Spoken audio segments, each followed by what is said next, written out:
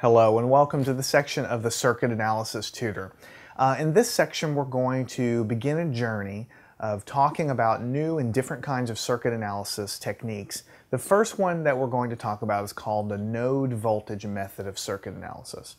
And it's something that all students that are studying circuits are going to have to master, and it really occupies a good chunk of your course. It's one of the core fundamental circuit analysis methods.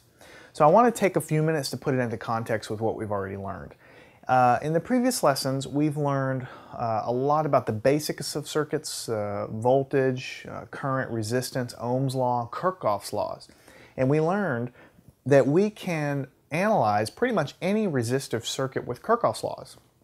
And I'm going to tell you right now, Kirchhoff's laws are always valid, they're always true, they're always something you can go to and use if you need to.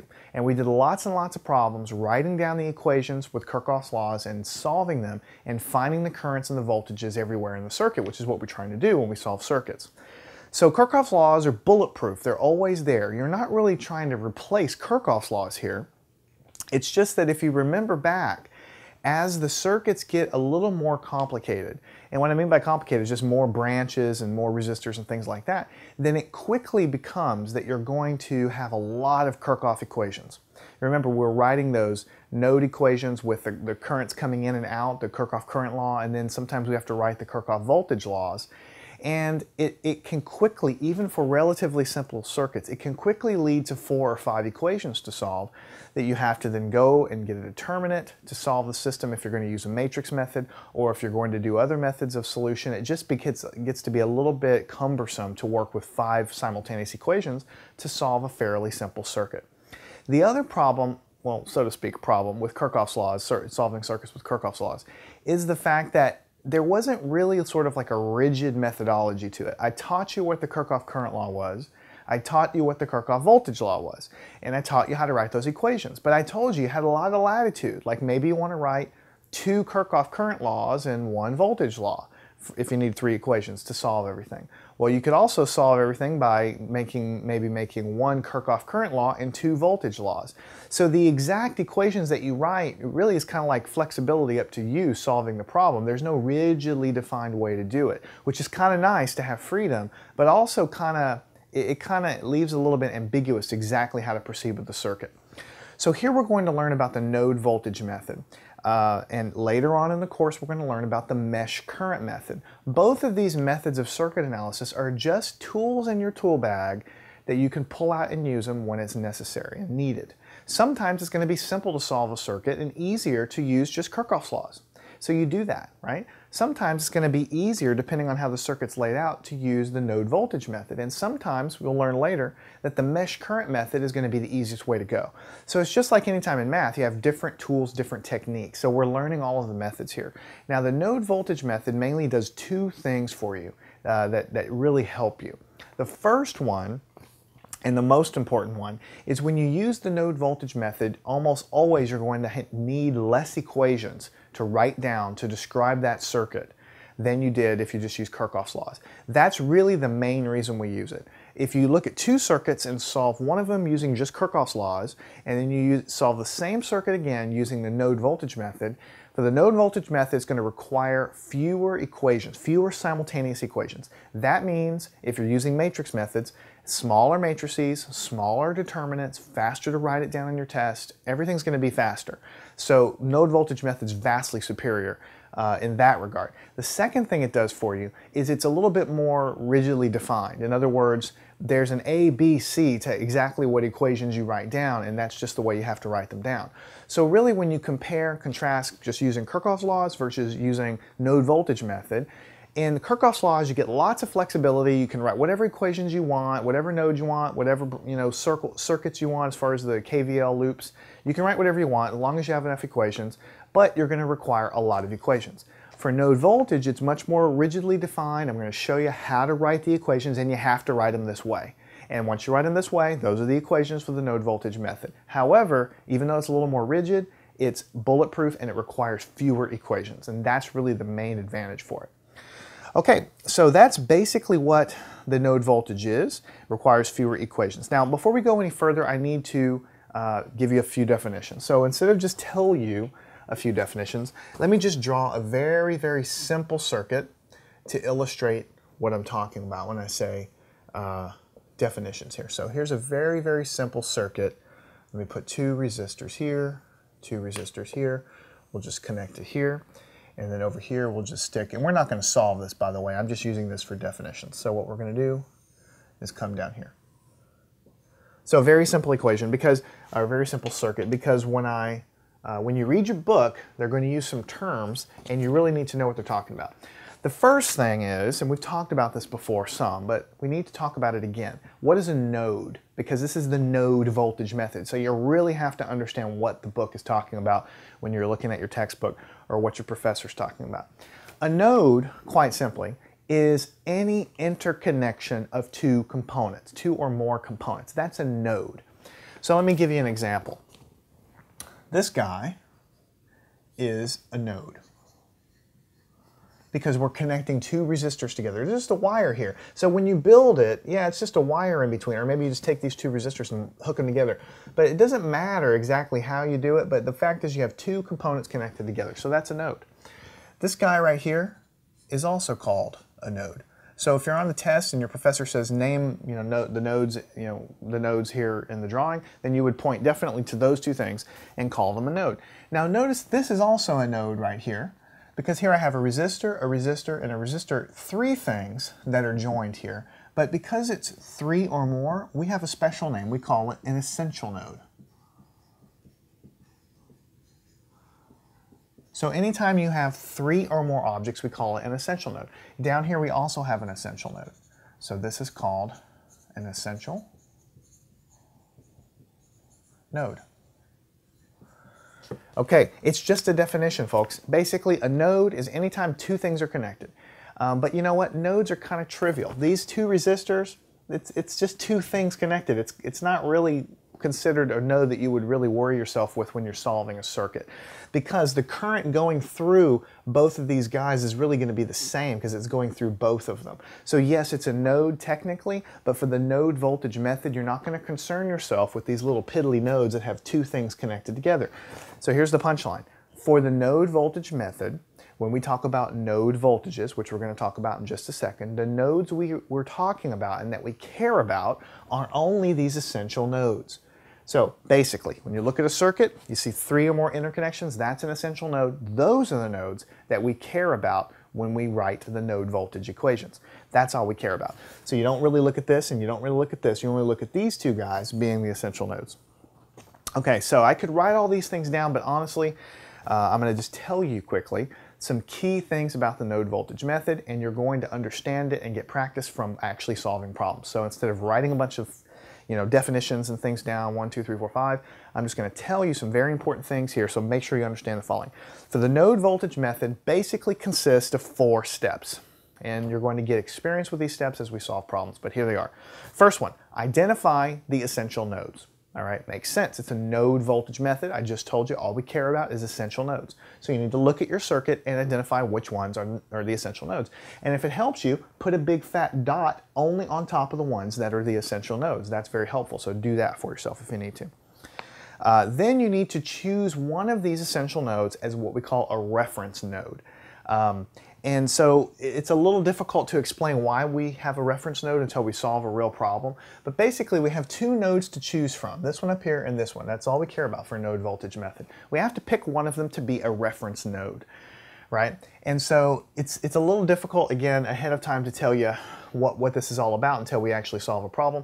But for the sake of argument here, most of the time you're going to choose the essential node with as many connections as you can find on the bottom of your drawing. Most of the time. And it's just a reference. Remember when this is an aside, remember when we talked a little bit about voltage in general, right? We said we always have, when you have a meter and you measure a voltage across an object, you have a black lead on your voltmeter and you have a red lead. And that voltage that you're measuring with that meter is in reference to whatever you're touching with the black lead. That's the reference. When you measure the voltage drop across something, it has to be relative to something.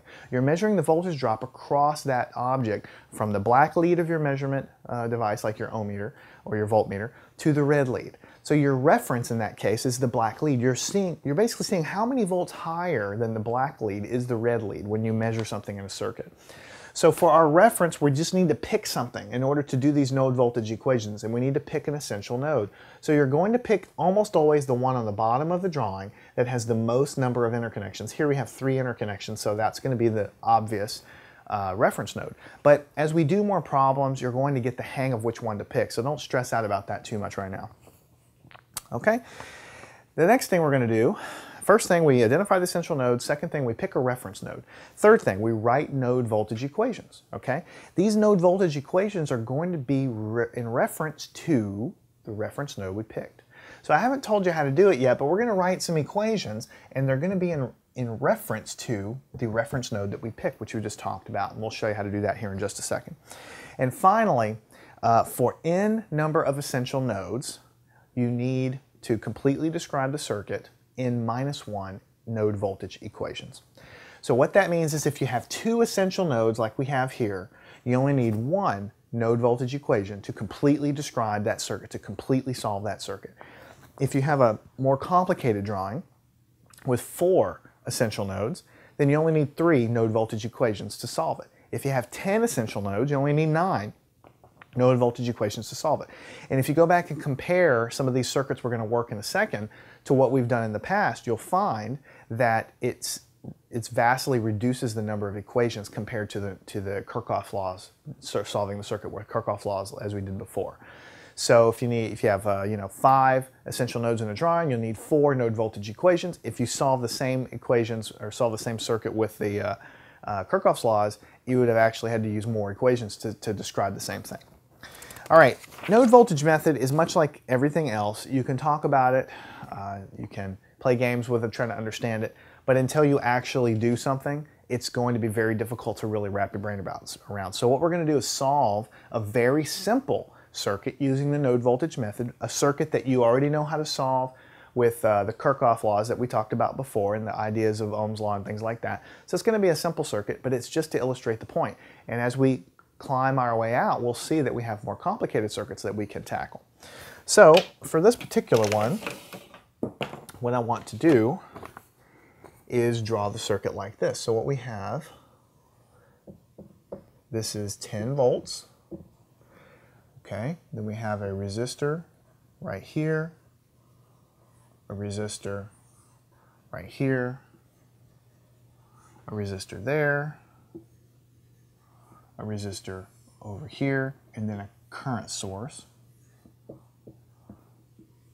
like this. And let me make sure I label everything.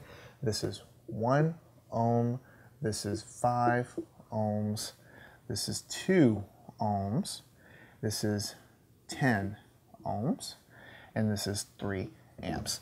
So the question is, solve this circuit. A lot of times, in a test they might tell you, find the current in this leg. We're going to do some problems in a minute where you're asked to find specific current in this leg. We'll get to that later. For now, if you're just given an open-ended problem, solve the circuit, then for the node voltage method, what that means is you have to find the node voltages. The voltages at all of the essential nodes is what you're really trying to find.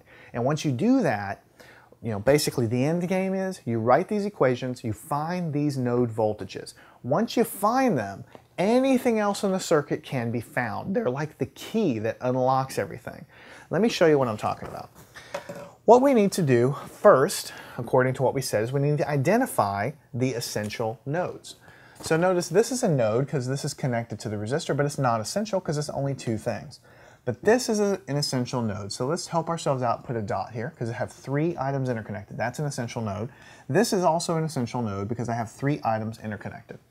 Now look at the bottom of the circuit. Everything is connected together along the bottom, all the branches here. So this whole entire, if you could just kind of draw a dotted line, the entire bottom of the circuit is one giant node.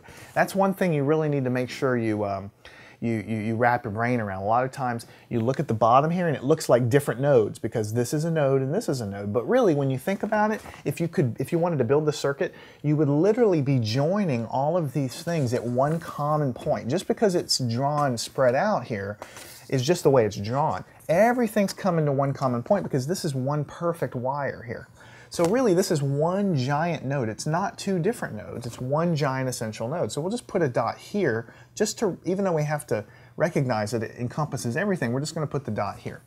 So when we look at this thing, the first thing we're told to do is identify your essential nodes. These are the essential nodes. There's only 3 essential nodes. So right away you know that with the node voltage method, you're only going to require how many equations? 2 equations to solve this circuit. Because we have 3 essential nodes, that means 2 equations.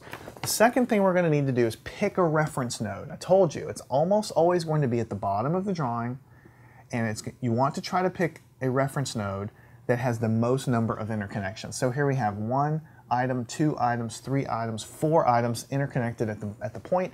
That is just going to make sense for the essential node reference point. So we put a little triangle here. That represents commonality or reference.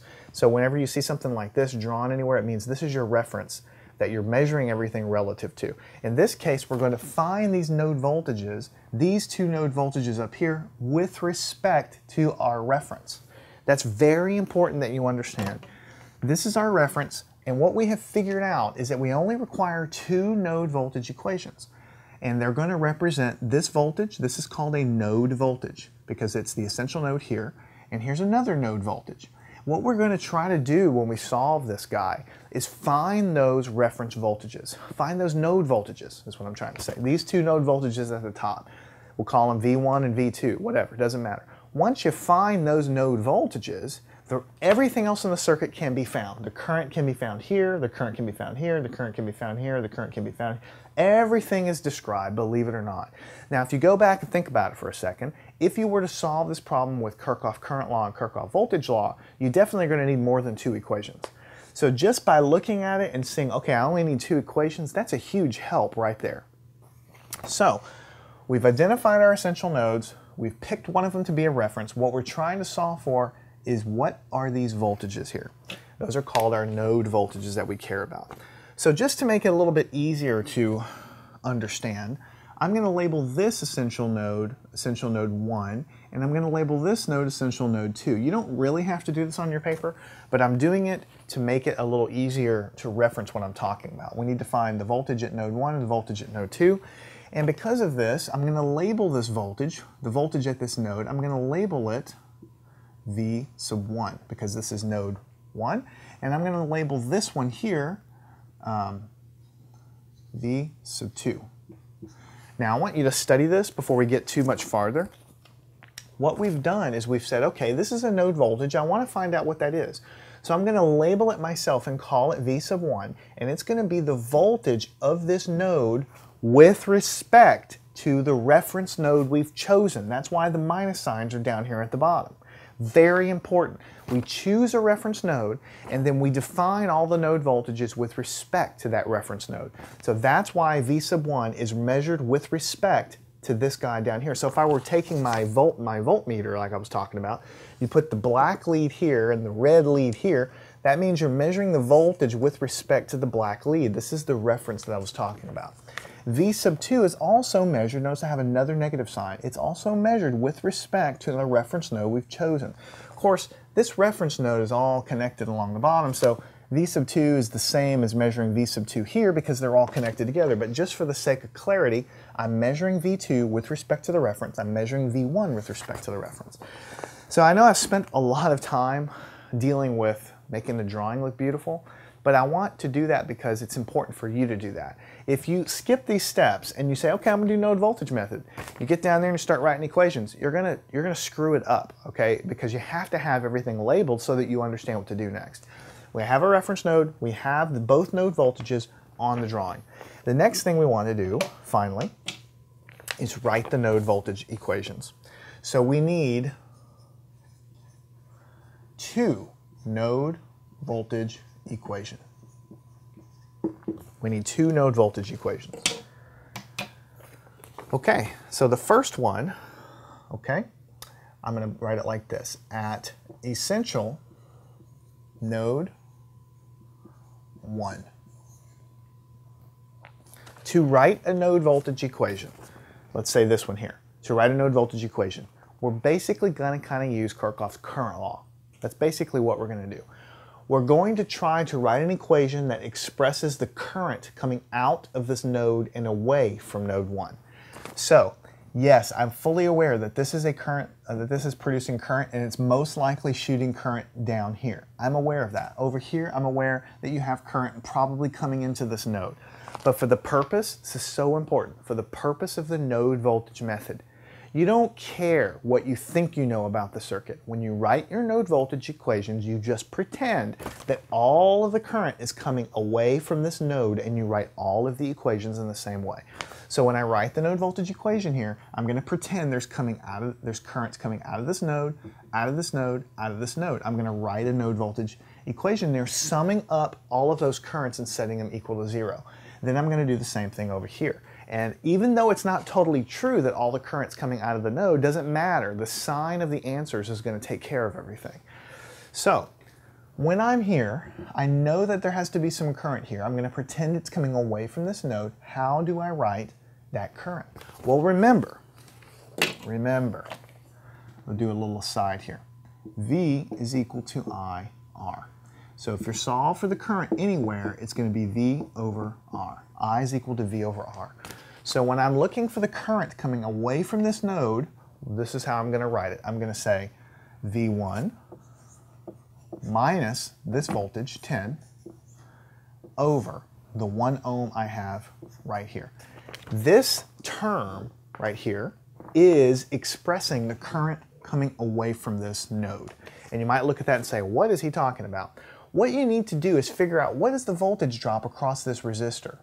Because if you can find the voltage drop across a resistor, you know the current flowing in that resistor, and then you know that's what's coming out of that node. So the way you figure out what this current is you say, okay, there's a voltage V1 at this node. This is 10 volts here, so the difference between these two voltages must be the voltage drop across this resistor. And you always, again, pretend, even if it's not true, you pretend that the current is coming out away from your node. So that's why we always write it V1 minus 10 over 1. Because you're basically pretending, for just a moment, that V1 is greater than 10, so you have the higher voltage here, minus this guy. That's going to give you a voltage drop this way for the current to come out. It's so important that you understand that. You'll get it as we do more and more equations, more and more node voltage equations, but it's so incredibly important that you understand that. Let me keep going, and then you'll get the hang of it. Okay, plus. What is the current coming down this path here? Well, that's a little bit easier because it's just the voltage across this resistor is given by V1 that we've labeled. So V1 over 5. I is equal to V over R. So that's the current in this leg, again going away from the node. Plus, what's the current going through this resistor? Again, we have to pretend the current's going this way. So it's going to be V1, this voltage at this node, minus V2, because we walk around. This is the voltage with respect to the reference, V2, over 2. That's all the currents and all the legs, and that must equal to 0. What we've basically done here is use Kirchhoff's current law, right? Kirchhoff's current law is always valid. And what we've done is we've sort of used Kirchhoff's current law in combination with this node voltage concept to write a simple, well, it doesn't look so simple, but you'll see in a minute, relatively simple equation. And what we've basically done is we've said, okay, here's a node. Kirchhoff's current law says all the current summed up at a node must be 0. That's what it has to be. Everything summed together has to be equal to 0. That's what it has to be. Everything here is just a term for each branch here. The middle one is the easiest to understand because it's just I is equal to V over R. That's the current flowing away from this node. So this one should be easy for you to understand. The other two is very important that you understand how I've written it here. I've done V1 minus 10 because I'm pretending the current's flowing away. So the voltage here, V1, I'm sort of pretending, even if, because I don't know what V1 is, but I'm pretending that it's the bigger voltage. So V1 minus this 10 volts is going to give me the voltage across this resistor going this way. So basically you go up to your node and back around, divided by the resistance. So the difference in the voltages is going to give me this voltage across the resistor, divided by 1. I is equal to V over R. Over here, again, you start from your reference, you go up to your node, V1 minus V2, that's going to give me the voltage drop across this resistor in this direction, V over R, where R is 2 ohms. So I hope you understand how I've written the equation. If you get lost, the only thing you have to remember is if you're working on this node, just start from your reference, go up to your node, that's the V1, minus any other voltage drops, 10 volts. That gives me this voltage drop over R. V over R, V over R. So you pop up to your node that you're working on and you go around here. This is another voltage here. The reason we use the other node voltage here is because when we get around here, this, since we've defined it to be the voltage drop from this node down to our reference, then this is the only other voltage that we care about. So notice that we have an equation in V1 and V2, two variables. All right, so let's write another equation at the other node. We'll find that we have another equation in V1 and V2. Two equations, two unknowns. All right, so let's go and do that right now. So let's say at node 2. Let's go and write the equation at node 2. That's this guy right here. So the first thing we need to do is write the current flowing out of this node through this branch here. So what we're going to have is we go up to our node V2 minus V1, V2 minus V1 over the resistance here is 2 ohms. So I is equal to V over R. We just have to subtract these node voltages to give us the voltage drop across our resistor in this direction. V2 is first because we're basically pretending V2 is now bigger because we're dealing with this node. And so everything is in reference to the node you're dealing with. V2 comes first because you pop up to V2, you subtract V1, that's going to imply the current's going this way over 2. Plus, what's the current in this leg here? What does it look like here? Here we have V2, but again, this is all connected. So this V2 is really V2 across this resistor. So it's going to be V2 over 10 plus. And then finally, we look in the other leg here. We don't even have to do any node voltage business because we know what the current is here. But again, when we write our node voltage equations, we're always writing it with respect to current flowing away from our essential nodes. And this current is going into the node. So instead of a plus, we actually write it as a minus 3. And that kind of stuff's important because you might gloss over a sign, but if you get the sign wrong, you totally don't get the problem right at all. So again, before we solve this, notice we have two equations. V1 and V2 are the two unknowns. And I haven't shown you how yet, but once we solve this and find V1 and V2, we have found the node voltages. Once you have those, you can find anything else you want in the circuit. The circuit is what we call solved. All right, so again, I want to go over this really quickly. For this current here, V2 minus V1 gives us the drop across the 2 ohm resistor. That voltage over the current over the resistance is the current there.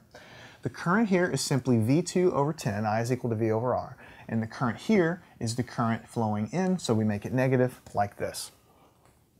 All right, so let's draw a little line here, and let's make a little bit of simplification. So what we're going to do now is work on, and you can do this anywhere you want. Here it gets to be a little bit of technique. I'm doing it my way. But this is just V1 minus 10 over 1. So really it's V1 minus 10. It's all divided by 1, so that just stays the same. Here we have 1 over 5. We know that when you divide that, that's 0.2. So I'll call it 0.2 V1. 1/2 is 0.5. So what I'm going to say is plus 0.5 V1 minus 0.5 V2 equals 0. This is just 0.5 here and here, and I've sort of split it up with V1 minus V2. Okay? And then finally,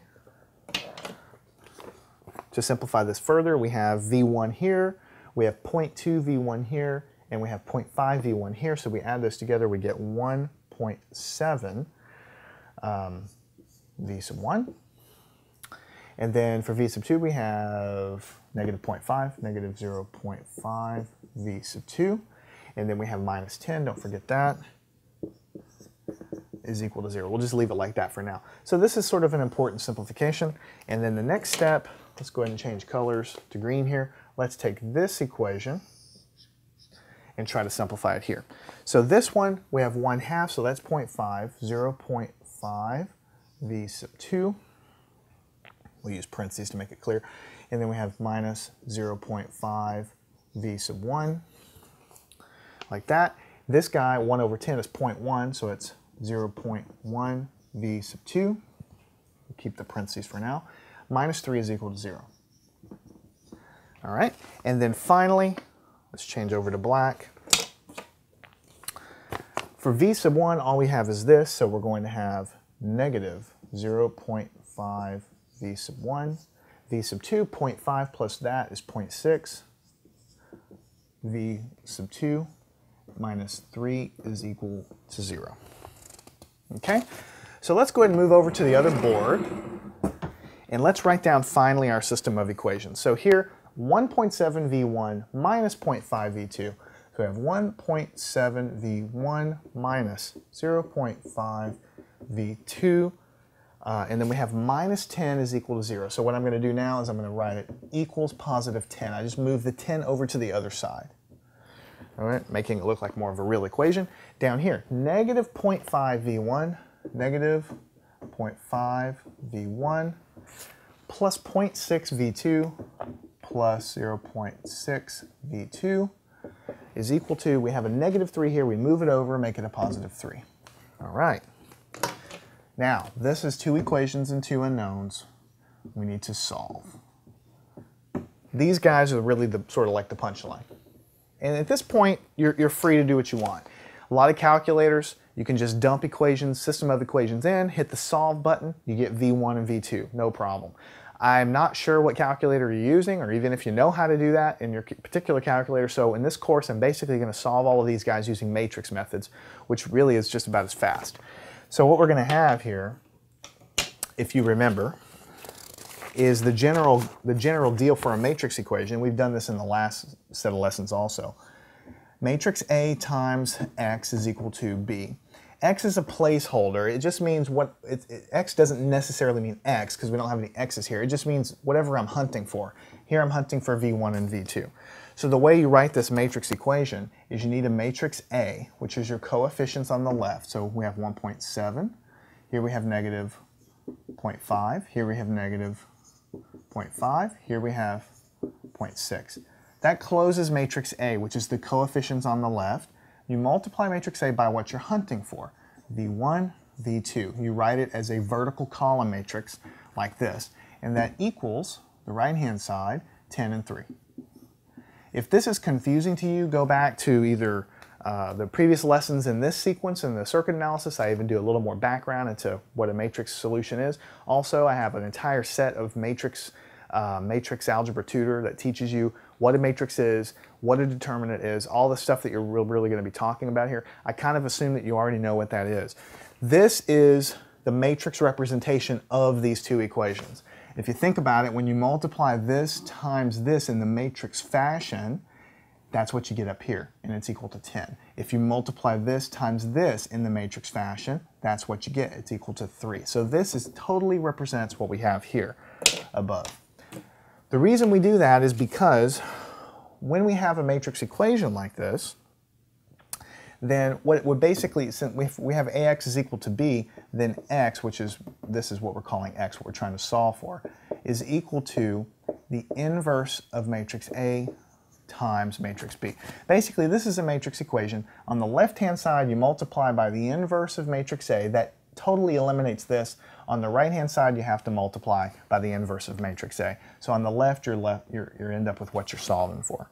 So the bottom line is V1, V2 is equal to the inverse of matrix A times matrix B. The inverse of this matrix, you just type this in a calculator or a computer, hit the inverse button. Every calculator has that nowadays, for engineering anyway. And then the inverse of this matrix is going to be 0.779, 0.649, 0.649, 2.21.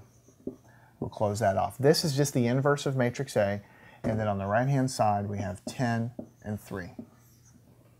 And so finally, at the end of the day, V1, V2, when you take this matrix, multiply by this matrix, and you do the multiplication in the matrix fashion, what you're going to get is 9.74 and 13.12. So that you just read it off just like a book, basically. So what you have is V1 is equal to 9.74 volts. V2 is equal to 13.12 volts. This is the answer. These are the node voltages that we cared about. Everything past this point, whenever we have the equations written down, everything past that is just algebra. It's all just how do you solve a system of equations.